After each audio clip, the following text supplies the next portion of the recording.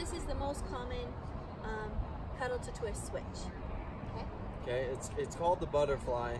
And like she said, tons of people know it as like the most common switch, and it's really cool too. It's been called the Chicago slide, over the head switch. It's got lots. She knows a lot more than I do. Chicago The slide. butterfly makes the most sense. She could be making anything up right now, and I would totally believe her.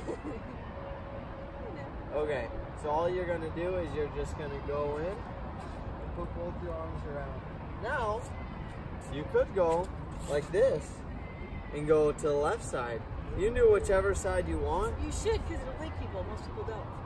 Most people just put their right arms over each other, and then they slide down, and then they catch each other's hands, either in a handshake or in like normal position, depending on what move you want to do.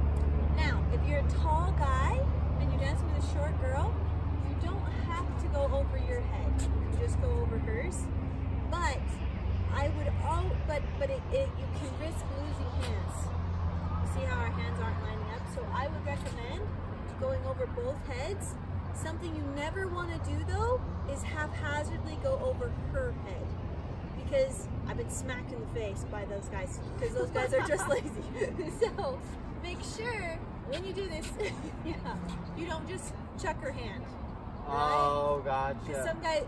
Some guys will do that and it won't line everything up. So make sure you don't let go. Something about this is people get really lazy on this move, and I don't know why, because it looks so much cooler when you actually go over the girl's head, and you can do it fast, you can do it slow, like us just dancing normally.